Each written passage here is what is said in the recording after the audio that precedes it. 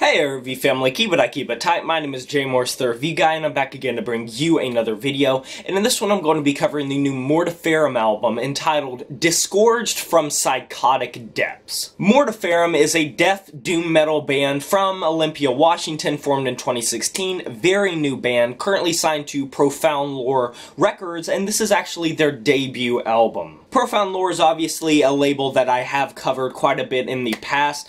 I really do enjoy the label for their death metal, for their black metal, for their doom metal. Very kind of sometimes avant-garde and experimental musical label for extreme levels of music. Everything from extreme brutal death metal like Pissgrave, who released a record that I really enjoyed this year, to extreme funeral doom metal such as Bell Witch. In 2017, Mortiferum released a demo, Altar of Decay. I think this record has a really nice sound on it, but the thing that kind of keeps me from enjoying it as a whole is kind of the muddied production. Don't get me wrong, I do like dense production when it comes to my death metal. I like it to sound very blood-caked and very kind of not that well produced, but this kind of went a little bit too much for me, to the point where the dissonance made it sometimes difficult to really make out what the band was doing. For a debut, though, Disgorged From Psychotic Depths, it is an amazing record. One thing I dig right away is a lot of times when you get death and doom metal bands that kind of cross over with those two influences,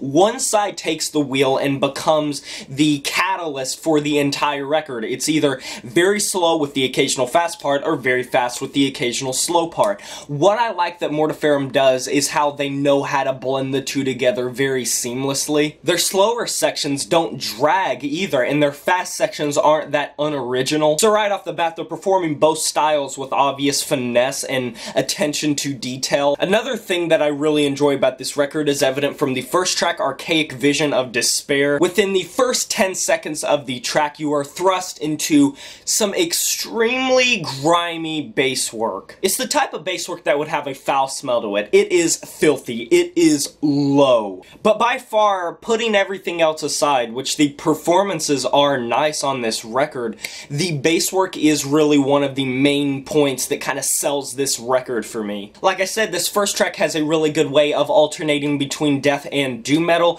which is good considering it's a fairly long track. Something kind of dawned on me near the latter half of this track, I'd say around the 5-minute 50-second mark. And that is the fact that I think fans of the 20-buck spin label would probably get quite a bit out of this, as well as fans of gore guts. And despite the fact that on paper Mortiferum kind of clings to that death and doom metal veneer, there are some genuine moments on this record that kind of reek of technical death metal, such as on Putrid Ascension. This track is over 8 minutes long, but in my opinion, the blaze of glory happens in the very first leg of the second minute of the track. The drums just get absolutely beat to death on this track, but one thing is the guitar basically comes out with this extremely grisly, despondent, frazzled out solo. Not what I expected to get this early on in the track, but a welcome addition. This record has a gruesome sound to it, a grotesque sound to it, but it's really the performances that keep me coming back to it. I like that they know when to go technical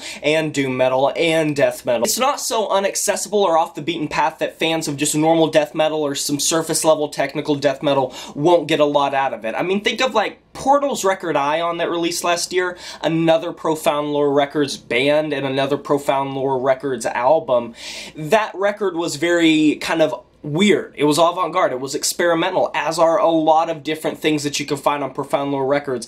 Mortiferum, I would say, is one of the more accessible bands on the label currently. I use the word accessible very loosely. People that don't like metal probably won't get a lot out of this. I'm speaking solely in terms of the label it finds itself on. They really do fix up the production from their demo tape. Everything still has this dense fog to it, but everything is just still very audible. Like I said, guitars twisting, drums getting beat to absolute death. And I guess to just kind of wrap it up, there's not really much about the vocals that are super out there. They're just very, rumbling. Overall, very primordial, very gruff sound, great debut, very compact track listing, standing at 6 songs, 36 minutes long, and I'm very excited to see what Mortiferum does in the future. This is one of the better Profound Lore Records albums to drop this year, in my opinion. Definitely one of my favorites, right up there with that Pissgrave album and others like it. So if you like death metal with some doom metal influence, if you like Profound Lore Records and a very gruff death and doom metal hybrid mix, I think you'll get a lot out of this record. I personally enjoyed it quite a bit, and I'm so excited to see what the band does in the future. Definitely going to be keeping a close eye on these guys. I'm going to be giving this album an 8 out of 10. And that is a wrap. Please stay for the end screen links to videos that you might be interested in. Have you heard this new Mortiferum album, Disgorged From Psychotic Depths? If you have, let me know in the comment section below what you thought about it. I would love to discuss the record with you. Be sure to like this video if you enjoyed it. It'll help me out a lot. Subscribe to join the review family today. I'd love to have you here. And smash that notification bell to be notified of my future uploads. My name is Jay Morris, the Review Guy. You know who it is. And I'm signing off saying farewell.